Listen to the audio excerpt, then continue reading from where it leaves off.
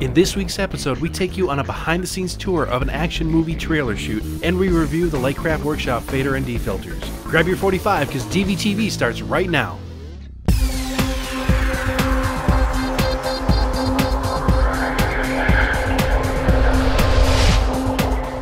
This episode is made possible in part by Rig Wheels, camera wheels for creativity. Manhattan LCD, the affordable solution for high-definition monitoring. CPM Camera Rigs, your lightweight solution for caging the beast. Special Camera Service, the HDSLR Professional.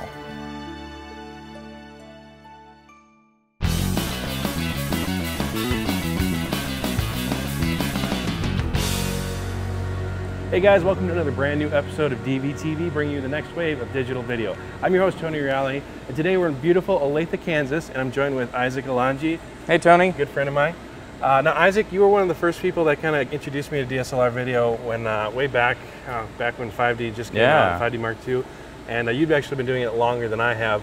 But I think you kind of got into it because you're primarily a photographer, fantastic photographer, and then the 5D provided you a new opportunity for some low cost and really cinematic video productions. Yeah, I've been doing still photography for a long time, and when the 5D came out, it was the clear choice to shoot motion. Already familiar with trying to create stunning visual images, and just adding the motion is such a fun added challenge to that. Absolutely. So today we're shooting a trailer for a film that we'll be working on for the next 6 months or so, and I'm really excited about some of the locations we have and some of the actors and stuff. It should be a lot of fun. Very cool. Well, we're going to follow you along this entire day, just showing us different techniques of how to shoot, and so yeah, let's get started. Okay, sounds good.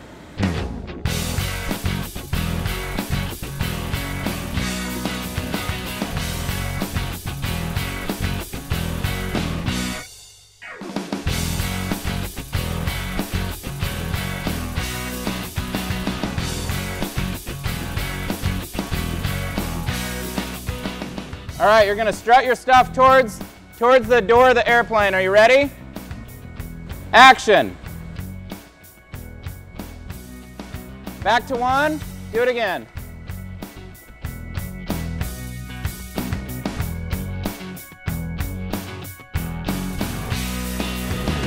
Now you got the f2.8 lens there. Are you going to be shooting at 2.8 or are you going to be stopping down a little bit? No, I'm shooting at 4. At 2.8, there isn't very much that's in focus. So I usually don't shoot all the way at 2.8. But I am shooting at 30 frames, so we can slow it down a little bit. Ready? And action. Good. A wise man once said, if you want to make prettier pictures, stand in front of prettier stuff. So I always look for locations that add production value. And props like jets and things like that.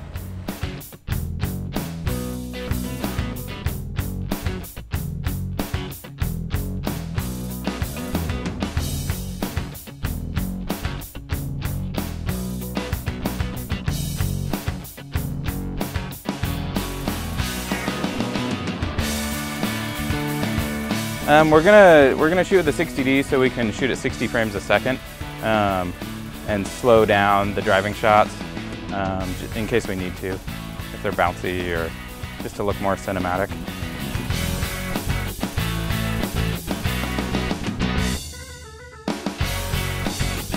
Okay, I'm trying to get a shot of her turning around and looking behind her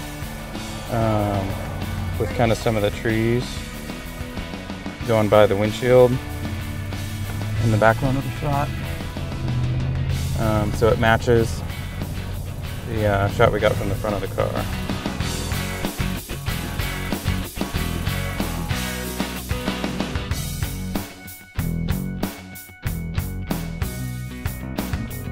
When I look behind me, you want me to actually turn my head and look in between the seats? A little bit. You can kind of glance in the mirror some. Tony. Yeah. Crank it all the way up and point it at her. There you go. Okay, so there's some light on her. Nice kind of profile. Point it more towards the front of the car, Tony. A little bright on her.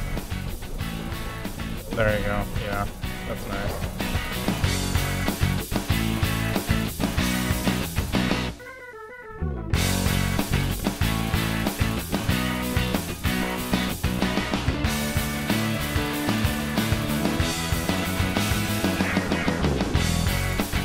Okay, I think I want one shot, just kind of a close push in, but then maybe something shooting through the door for some depth. Okay. Let's do the close shot first, and then we'll do the other one. I'm looking for mostly the window light for the softness, and then just a little bit of a harsher edge from the light panel. And then we'll use a little reflector for a little fill. And see how that looks. Maybe work it from there. We're gonna go with a 50 millimeter because the light in the room, not very bright. We won't shoot at 1.2, but might get close.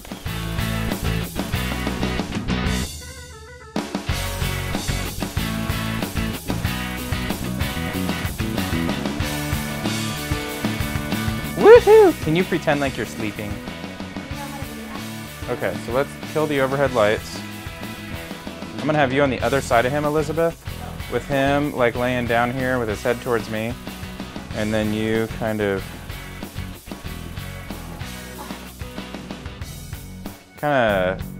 snuggle in real close. Come here and snuggle with me. Snuggle with mommy. Okay. Can you turn towards me, Jeffrey? Turn that on a little bit, Steve. Okay, now dial it down.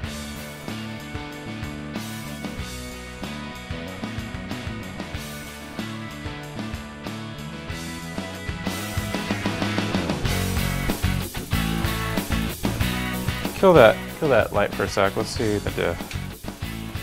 Man, it's almost prettier without it, isn't it?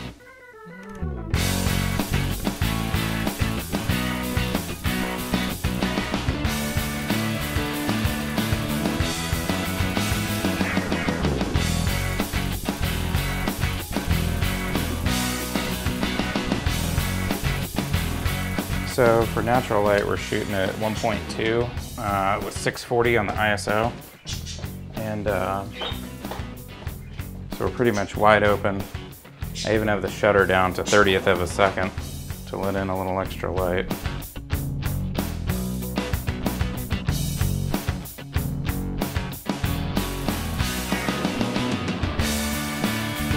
I'm thinking for some kind of like dramatically lit silhouette.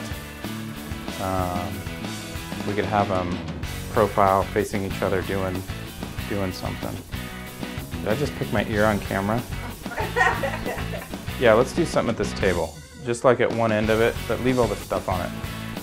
So let's shoot from back there, shooting this way, and then we'll do some like cutaways. So again, going to the long lens.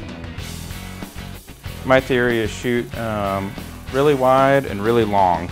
Everything in between is for YouTube. So for more drama, we're gonna dolly out from behind this thing.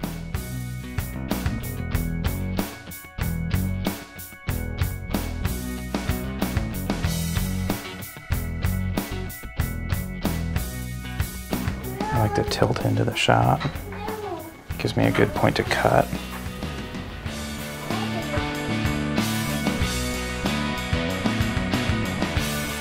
And then punch in tight. Get a nice cutaway.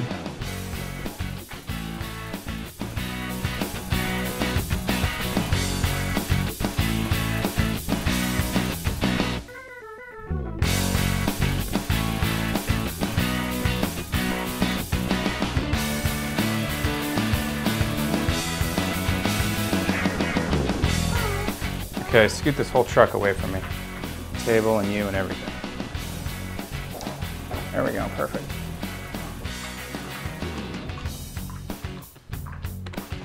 I have to switch because I just realized I was shooting on the wrong side of the line. If all the shots are taken from this side of the two of them, I have to stay on this side. Otherwise the viewer will get really confused when I move. But I'm gonna have to cheat Jeffrey around a little bit because of my background. Elizabeth, scoot around this way just a little bit. There you go, just like that. So in the background of my shot, I have the white door frame, kind of framing some light in behind her. That provides kind of a bright spot of depth in the background a little bit.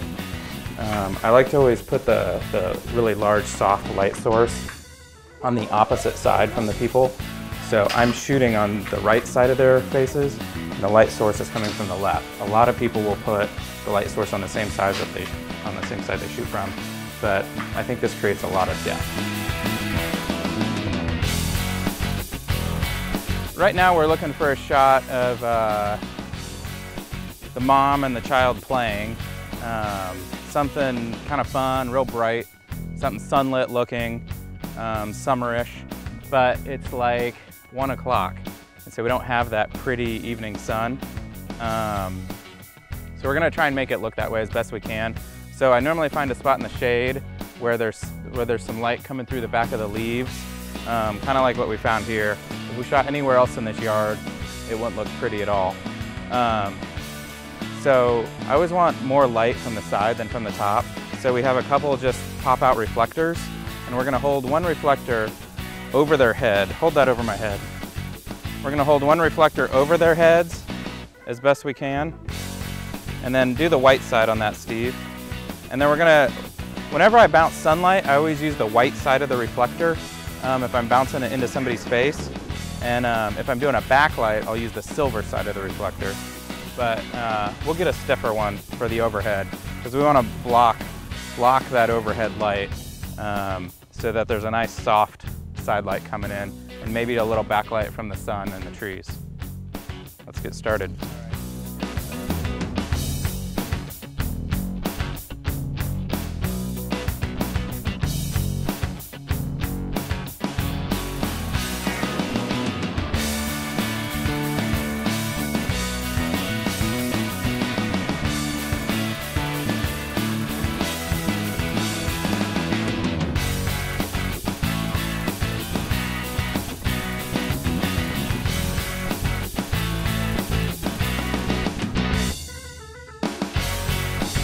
That's so cute. Okay, we got like 50 million awesome shots, and we need like 2.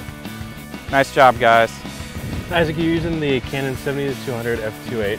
I actually have the 70-200 f4 because I don't really shoot any faster than f4, but I know there's some advantages to the 2.8 lens, so why don't you tell us a little about that? The reason I'm using the 70-200 2.8 is because it's the stabilized version.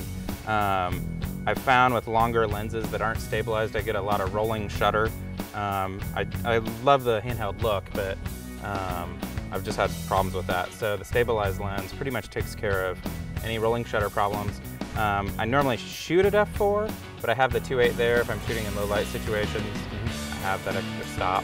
I'd rather have a stop than grain, so it works out great.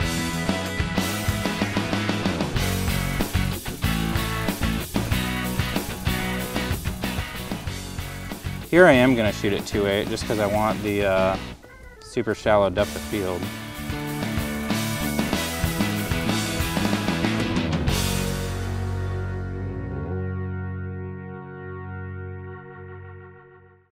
This episode is made possible in part by Small HD, the world's smallest high-definition monitors. Blackbird Camera Stabilizer, designed to be easy to use with great performance. Cinemover, the versatile motion system for small cameras. Hey John, what do we got today to look at? We have some products from Lightcraft Workshop.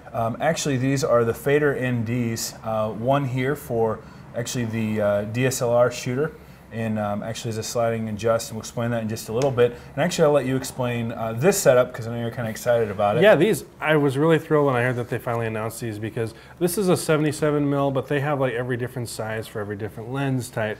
But these are 4x4 filters, so these cover almost every single lens type out there. And so these are essentially 2 pieces of glass. These are actually glass, and they rotate separately to create that 4x4 or that FaderND look. And so the fact that we have 2 4x4 filters now available, that means you can pretty much cover you can just buy these and be done with it. Now you could get like step down rings, stuff like that. That's kind of annoying.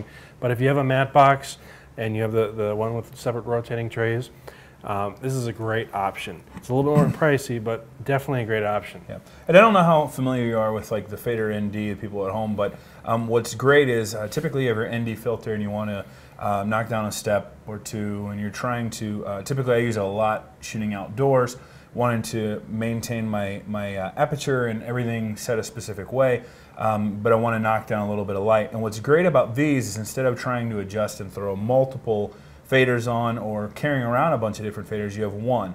And you know, you have the 77mm here, and 77mm is great because it's kind of a standardized L series Canon setup. But what's great is that as you turn it, you actually start knocking down the light or letting in more light. And so it facilitates something that's pretty awesome with just having to carry around just the one. So. Right, because otherwise you end up with like multiple filters stacked on top of each other. Right. That can cut down in the quality of your light and stuff like that. And yeah, so you can get color shifting with that and stuff like that. So I really like these. These are very cost effective.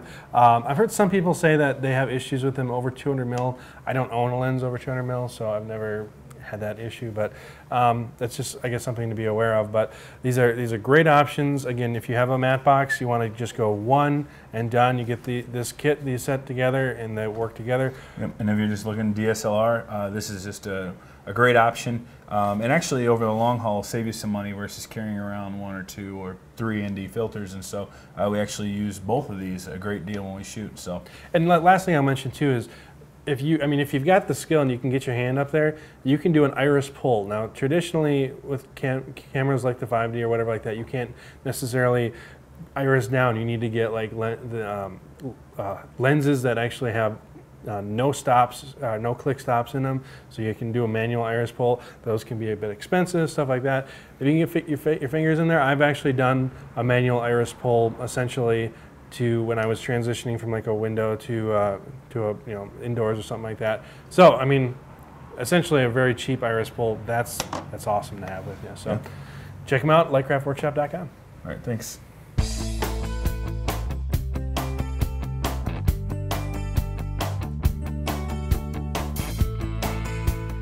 All right, Isaac, you got a van full of gear to do all forms of motion, jibs, slider, dolly, pretty much anything that you might need. But a lot of people are criticizing motion as like it's overused, stuff like that. What do you find to be the proper motivation for different types of movement? I think as long as the shot is motivated for motion, it's fine. You know, if it's supposed to be kind of a confusing or chaotic feel, I do a lot of horizontal movement. If it's more emotional, we'll come in on them. If it's more dramatic, or like to make a point. But I don't think you want to just move for no reason. Yep. A jib rising up, you know, feels real final or epic. Mm-hmm. But just to move, then it does look pretty silly. Yep. And action.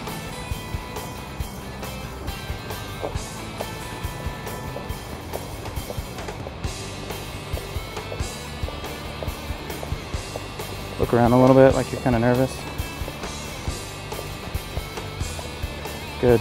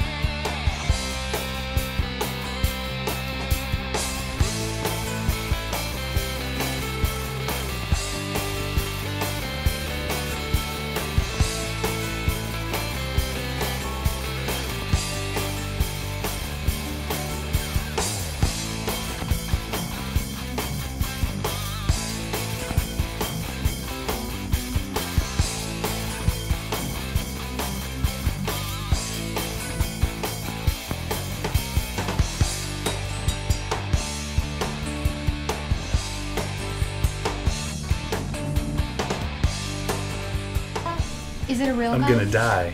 No, it's a fake I'm gun. so excited. Wait, who are we killing? John? Yeah. Okay, so John, you're on the couch. And so you're gonna stand here. Just be like, boom. Do I make the sound and everything? I mean, oh man, this is heavy. Is this real? No, it's fake. All right, spin around. Is there a clip in it? At least. Trust So me, you it's sit fake. there. What is the clip? Those are totally not real bullets. Okay. I promise. Because when he's like, no, I'm like, that's pretty heavy for it. Wait a minute. So, do I squeeze the trigger? No, I don't know actually. No, you just like go like this. You just go, boom, and he's like, boom. All right. What? There you go, right there. You gotta Perfect. really gangster those sideways. Oh, then I would have to sag my pants and put something on my head, something black. Or sag my pants.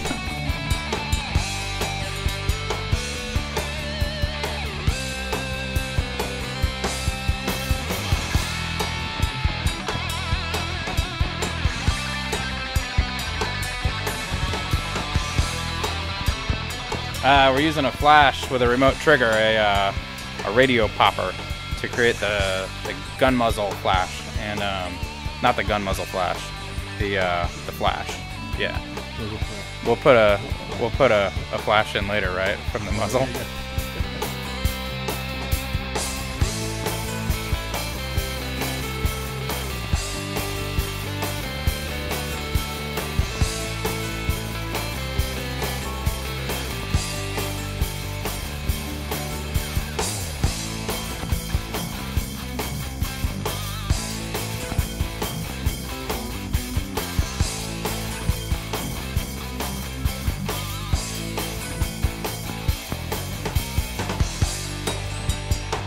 All right, guys. Well, thanks for joining us on this shoot, and thank you, Isaac, for letting us tag along with you. It's been a lot of fun.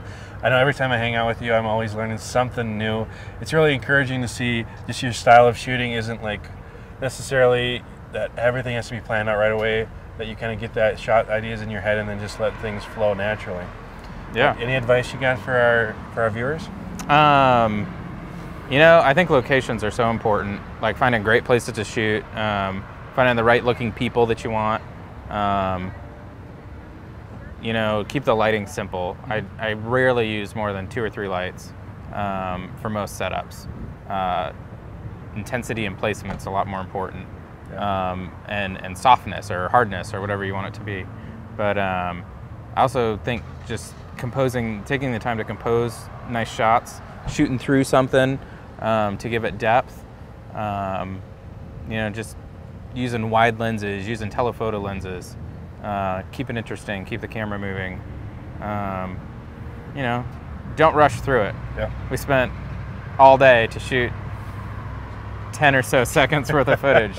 So, you know, it's fun. Cool. Well, again, thanks for your time. I know that you're going to be editing this video down, and we're going to go ahead and show that right now so you guys can enjoy that. But definitely check out Isaac's website, isaacalangi.com. We'll go ahead and put the link down in the info section as well. But check it out. Check out some of his other work. He is a skilled commercial photographer, videographer. Just been phenomenal in your art form, and it's just really exciting to see you as you progress through and just absorbing all these different types of technology. So again, thanks for your time, man. All right.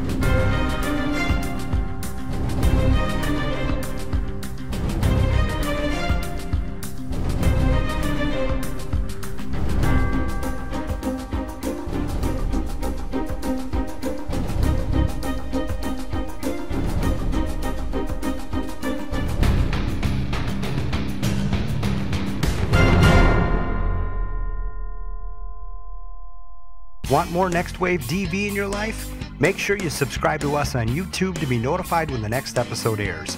Visit our website for daily posts on the latest digital video news.